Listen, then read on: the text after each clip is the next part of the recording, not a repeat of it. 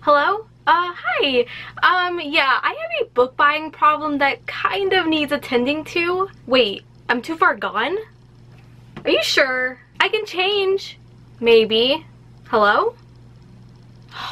Well, hi everyone, my name is Holly, and in today's video I'm going to be doing my July book haul. So I kind of have a lot of books here to show you. So let's not waste any more time and just get to them, because by all means we all hate a long introduction when it comes to book hauls. So let's go ahead and start off with the sci-fi books I got this month, because I actually got quite a few, even though I'm not really a sci-fi reader, but I want to be. But I have some sci-fi here that have a lot of potential, and I think you guys are really gonna like them. So the very first book I have here is Time Salvager by Wesley Chu. So this is a science fiction time travel story, as the title kind of hints at, and it takes us to a future where Earth is basically a big toxic wasteland. Did Bethesda write this? And those who could afford to get off the planet have long since taken their lives to the outer solar system. But this dispersion has also created a bigger need for resources to support the population. Resources that Earth can basically no longer provide. If the present can't provide the resources that society needs, then they shall plunder the past, which obviously can be a bit dicey and can also bring upon a lot of negative effects. I feel like time travel stories are really hard to pull off, but this one is just brimming with so much potential that I can't wait to go into it. Will it be worth my time? We shall see. The next science fiction book I have for you is Adrift by Rob Beauford, and this was sent to me by Orbit, so thank you so much. So Adrift takes place in a futuristic world where space travel is common. It's a total normal occurrence. It's about a group of tourists who get stranded on a small spaceship after they were visiting a space station that then gets attacked. And the tourists actually see this happen by an unknown ship. It kind of sounds like it has this claustrophobic narrative where the story just sets in this small spaceship and we're kind of living through some of the tourists' lives as they experience this phenomenon. I know it follows multiple points of views, and I think it sounds super intense and mysterious and exciting, and I'm so happy to have this, and I really want to get to it soon. I believe it's a standalone, so I'm ready for the ride. By the way, if any of you are wondering where my necklace is from, it's from Scifi Creates, and I will leave her website and stuff down below in the description box, and my coupon code as well. She makes gorgeous jewelry.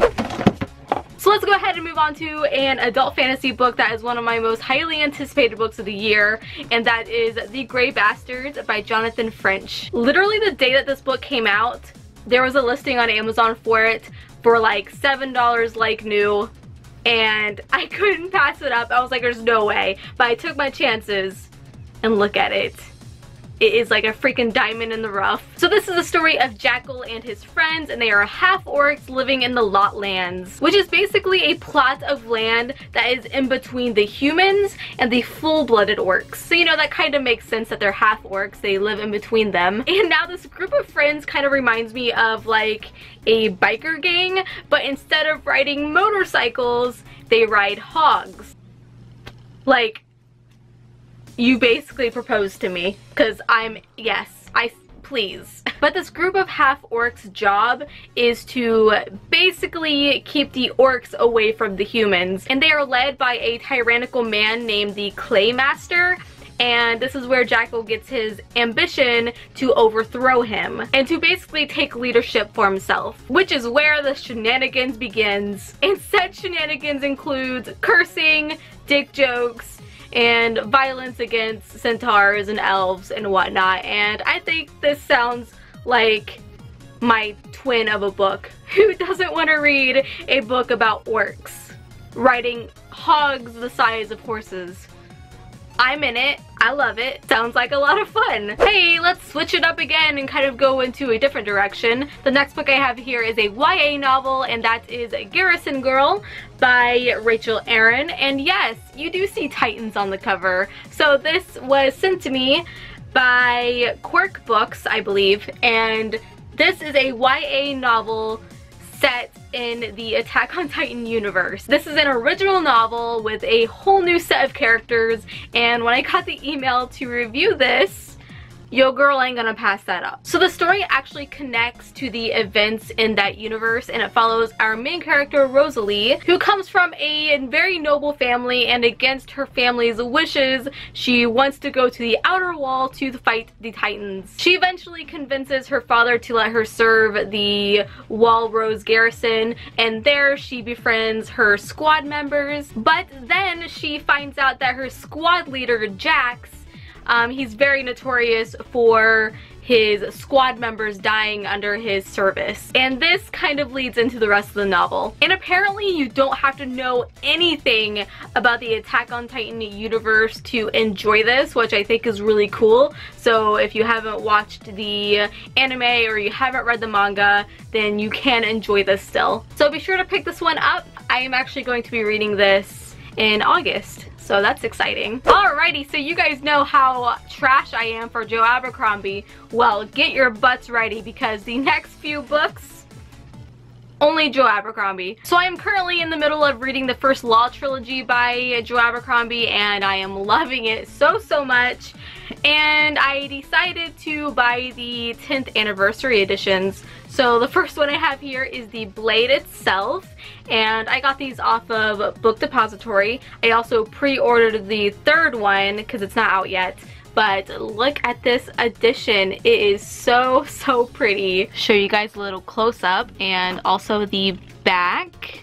And of course I had to get the second one, which is Before They Are Hanged. And this one just has like a shield design on the front, and then on the back is probably a quote, probably spoilery. Actually, don't read it. There you go. But yeah, I absolutely had to get these for my collection, and I'm really hoping that the third one is going to be a darker gray, because light gray, medium gray, as you can tell they're different colors. I'm hoping that third book is dark as well, so it's kind of like an ombre effect. I think that'll be really pretty. So the next Joe Abercrombie book that I have is The Heroes, which is technically book, see, 1, 2, 3, 4, 5 in the first Law trilogy, and I also have Red Country, which is technically book 6 in the first Law trilogy universe. Yeah, I can now completely binge read this whole world and enjoy every second of it, because, you know, I'm Joe Abercrombie trash. You can find me in your nearest alleyway. And the last Joe Abercrombie book that I have for you is Sharp Points, which is a collection of short stories that's set in the First Law universe. You know, Joe Abercrombie books are pretty long, and they all match. They're all very tall books. And then I get sent this, which is very short and very small, which really hurts my bookworm soul, especially when I slide them beside these big boys and then this happens. Like, look at that.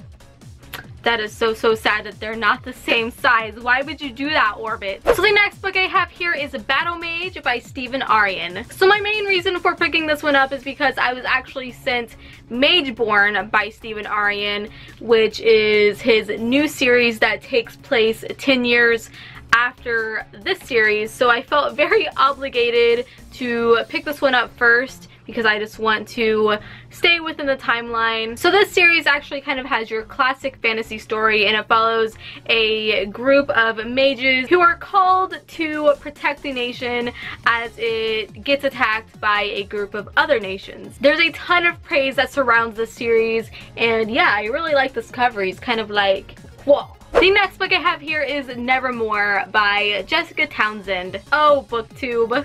The books that you make me buy. This book seriously seems to be like everyone's favorite middle grade. I had enough, so I went to Amazon and bought it. I love middle grade fantasy, I always have, and it's such a nice genre to go to after you read a bunch of epic adult fantasy, and this just sounds magical as fork. So this is a whimsical adventure following our main character, who is an 11-year-old girl named Morgan, who is a very unfortunate child and is cursed, which means that she is supposed to die on the strike of midnight when she turns 12. Luckily, a man named Jupiter kind of whisks her away like freaking Willy Wonka, and she's forced to do all kinds of trials, and let's be honest, probably a ton of fun that I will be jealous of. There's a magical cat on the cover and like a mystical hotel. Sounds like a place I want to live in, to be honest. And the next book I have here is We Ride the Storm by Devin Madsen, and this was actually sent to me by Devin, so thank you so much. I gotta say, I am so incredibly excited about this one, and when Devin told me that she would be able to send me a copy of her book, I basically went and bought a lottery ticket. So the story is about 3 people from 3 very different walks of life trying to survive as the world around them kind of corrupts into chaos. And these stories kind of unfold on an individual level rather than the intertwining narrative like normal epic fantasy does, which I think is going to be a really refreshing perspective. This world is brutal, and I've heard that some really messed up stuff happens, and it's supposed to be really depressing, and I'm excited. And those words should never be said together, but that's what epic fantasy does to you. It makes you excited for morbid things. The next book I have here is The Sisters of the Winterwood by Raina Rosner, and this was sent to me by Orbit, so thank you again. First off, this cover, like, look at that. It is so shiny and gold and foily, and just like makes my book dreams come true. So this is a dark literary fairy tale that follows 2 Jewish sisters who discover a very well-kept secret that shakes them to their core. When Libba and Leia are left to fend for themselves in their very small village, they face monstrous creatures with like beautiful faces, forcing each of them to grow up more than they expected. Now, ask me what the heck that means. I have no idea. It's just what I read. I think it's better to go into this book knowing pretty much nothing. I think you're going to enjoy it way more than trying to figure out what the heck I just told you. I think this is going to be a really interesting read, and I'm always up for learning more about the Jewish culture. And this cover, you don't need to know anything about it. Once you see this in stores, and like, could you imagine the finished copy? That's gonna be beautiful, because this arc is already gorgeous. Oh yeah, this comes out in September. Yep, September 25th to be exact. So keep a lookout for it. I got 2 more books left. So this next one is Give the Dark My Love by Beth Rivas, and this was sent to me by Razorbell, so thank you so much.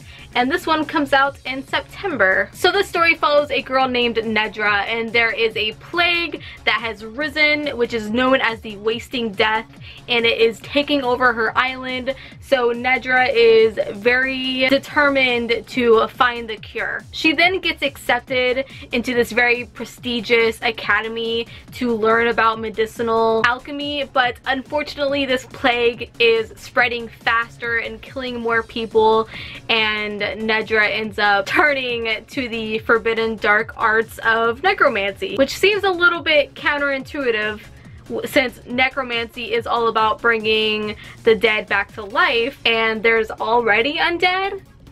We'll see. I honestly can't wait for this one.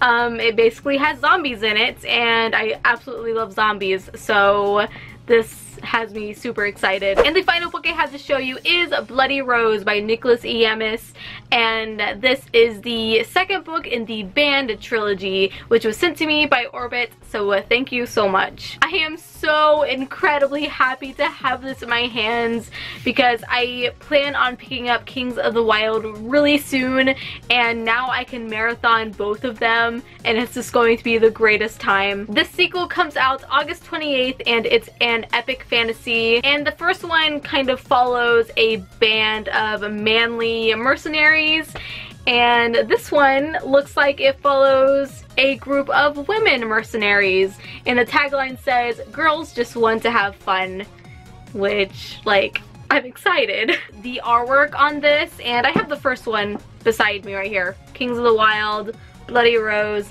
and also these spines are so cool. I'm really excited to see what the 3rd book is going to look like, because these just make your shelves look so pretty. Alright, so those were all the books I acquired in July. Quite a lot.